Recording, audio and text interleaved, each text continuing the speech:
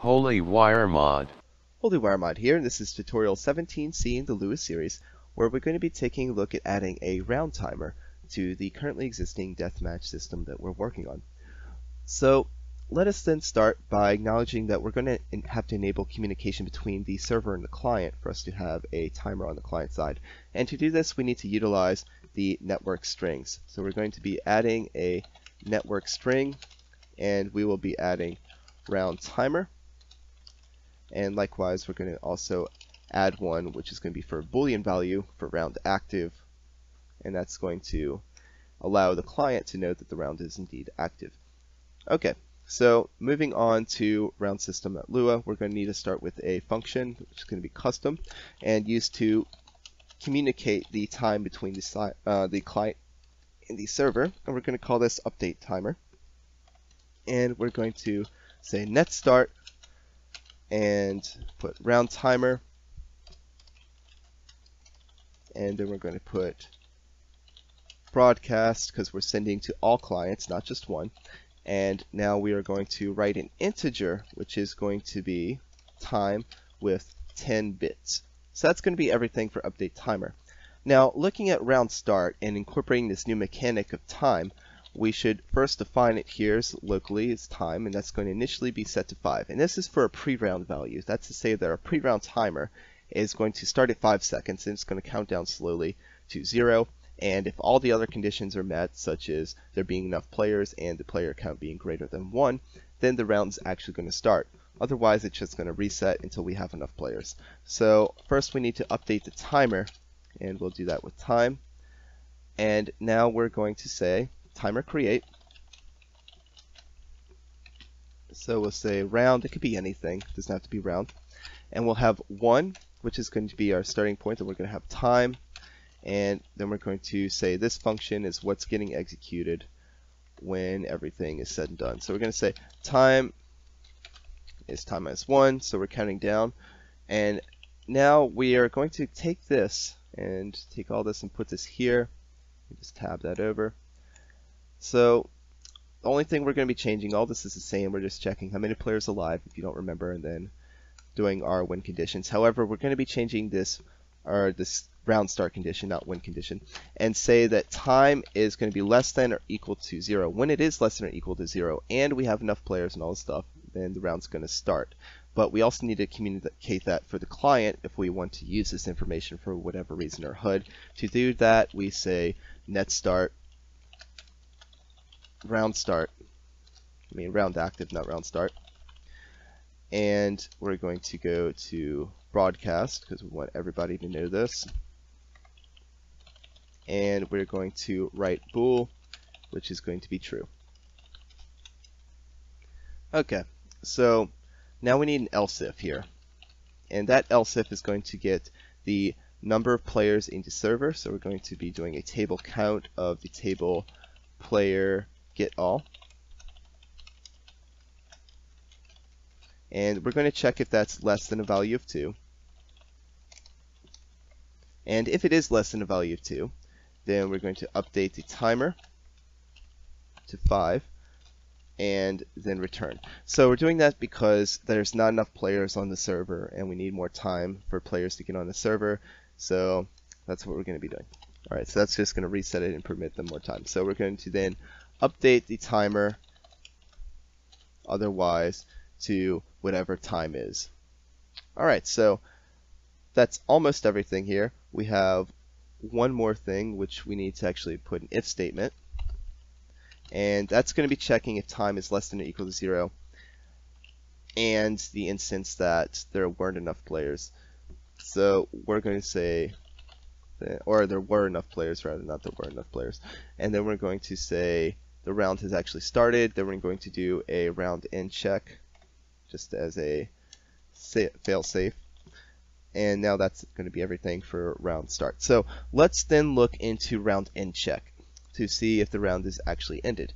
Now we're going to have a timer, and that's going to be set to a value of 31. It's not 30 because the round's intended to have 30 seconds for each round. It's 31 because it will, if 30, start the timer at 29. instead of 30. So we need to put it to 31 if we wanted to start it at 30. Okay, and now we're going to count down from a value of time instead of the other way. And then we're going to have to decrease time. So time is equal to time minus 1. And then we're going to update the timer with time.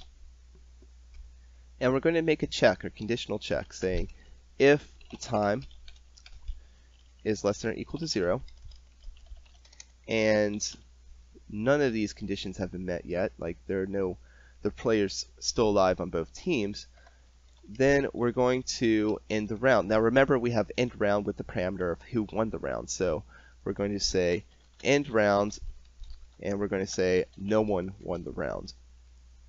And that's just going to disregard all this because nothing will happen because there's still players alive. So remember, because this is checking how many red players alive, how many blue players alive, and we're printing it here.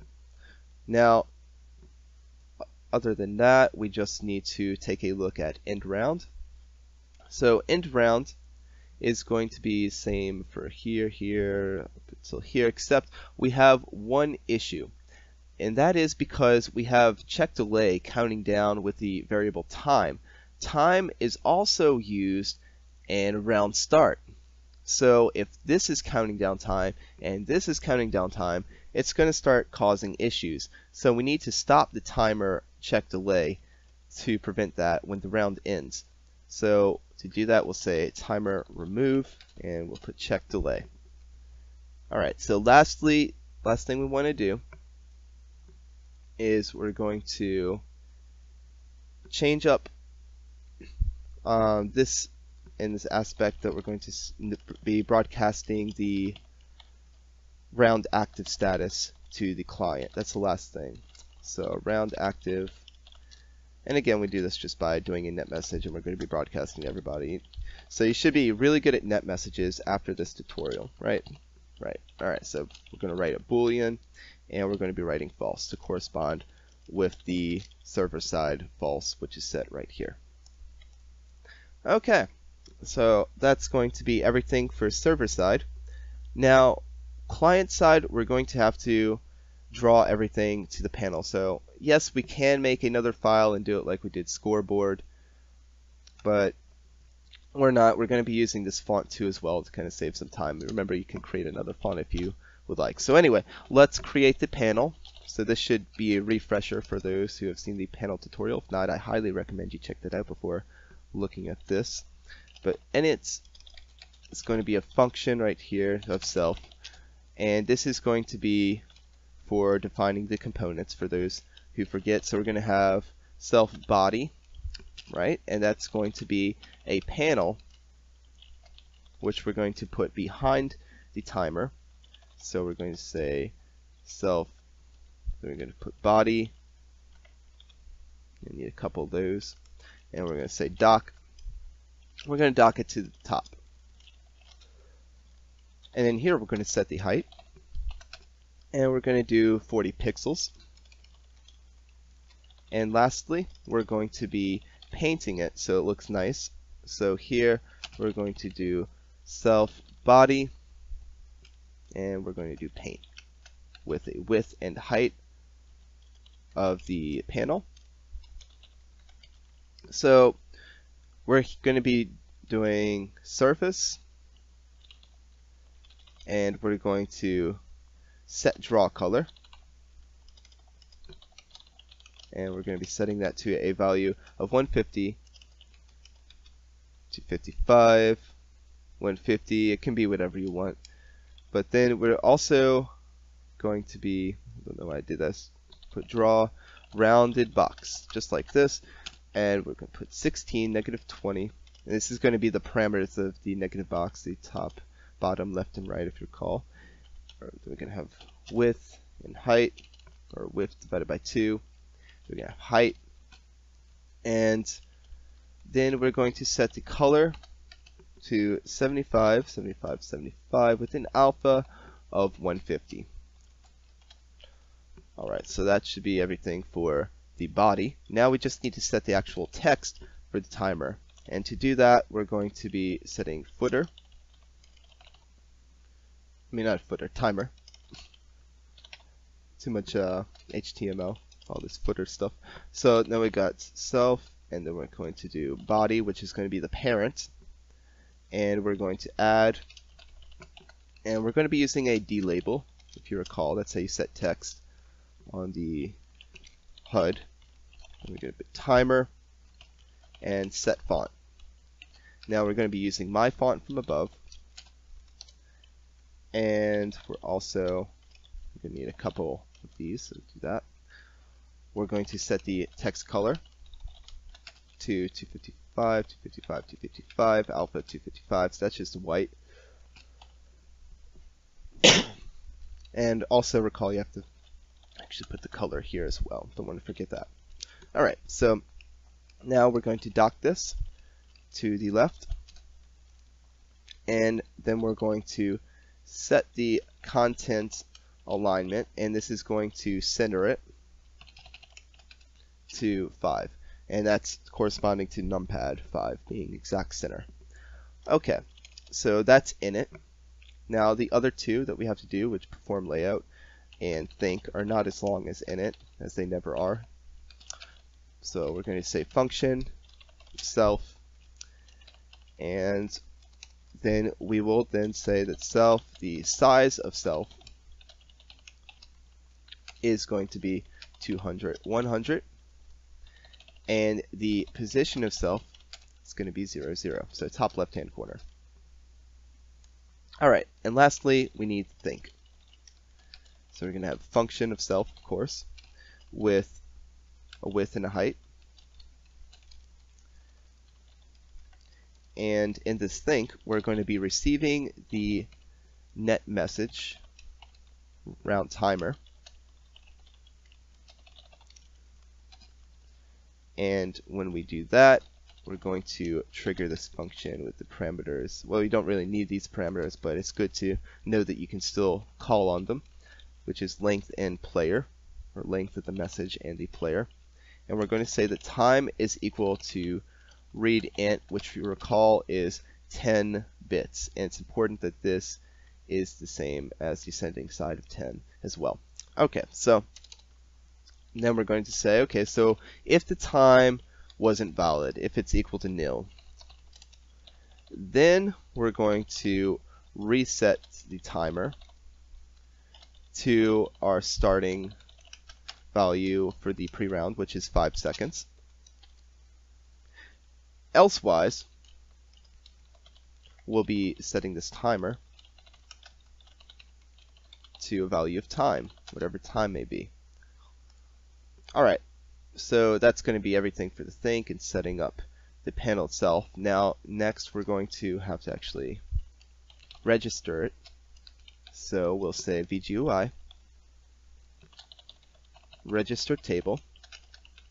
So table, or timer, not table. Timer panel is going to be the one that we're registering. And remember, we have to put editable panel right here. And also, we are going to, after all this, we're going to initially define round active as false. Now this is for if you need round active on your client side for whatever reason. We don't really need to consider it for this tutorial, but it's helpful to know this just in case. So what we do is net receive, and then we're going to receive the net message round active. And you can have function of the length of the message and all this stuff, but we don't really have a length with Boolean that we have to really worry about, so it doesn't really matter if we include it or not. So now we have round active, which was just defined above, is equal to read bool. And now we can incorporate that in our HUD if need be. Okay, so lastly, what we want to do is we want to actually create this panel that we just registered. So to do that, we're going to say if is valid, or not alive, valid. And then we're going to say the name of our panel, which is going to be created from a table. So we're going to say my panel. or timer panel. How about that? That'd be easier, more precise. We'll call it timer panel. And we'll say then timer panel is going to be equal to VGUI create, or assigned rather, VGUI create from table, and oops, gotta put VGUI. It's a new library, VUIG, boink. Anyway, we're going to be creating timer panel, just like this. And also, now, if it is valid, and it does actually exist, then we're just going to say timer panel, and we're going to show it. Alright, so let's go hop in game and see how this goes. Alright, so we are now in game, and there's some slight errors, and that's mainly because this right here, this end, I forgot to get rid of this when turning this into an if and else if. So we're going to get rid of this end. That'll take care of that. And also additionally, I forgot that since time is initialized right here in 31 seconds, and we have a round end check, every time the player dies, that would call the round end check. So actually, we can actually remove this and have no consequence now that we're moving to a timer-based system, because when it's called once, it's checking every second thanks to this timer. Alright, so let's go inside of the game, and I'll reconnect real quick. Alright, so reconnected, and here the timer is 5 in the top left corner. Now I'm going to bring up the console, and let's add a bot. So now the countdown timer is going down again before it gets to 0. Let's add another bot. Oh, never mind. Gotta do it next round. So as you notice, the countdown timer started from 30 instead of 31. And recall there's issue because I said by putting it to 30, it would start it at 29. So it's whatever time you want to start minus 1. Just keep that in mind. So, and it's another reason I didn't put to 60 seconds or something ridiculous, because that'd make you guys wait. That'd be mean. So now it is at 6 seconds. No one has died. Everything's looking good in console. And now the round's going to end, and it says no one won the round. So that's good. That works out. So now the timer's at 3. Let's reset it with a player joining. Now it's at 5. And this gives us a chance for the players to join the server. So now we have a round active, and this time we're going to kill the other team to end the round. So now it says red won the round, and everything's reset accordingly, and it looks good. Alright, so that's going to conclude everything with this timer. If you have any questions, concerns, comments, feel free to leave them in the comment section below. And if you like the content, feel free to like, subscribe, and share. And I will see you guys in the next video.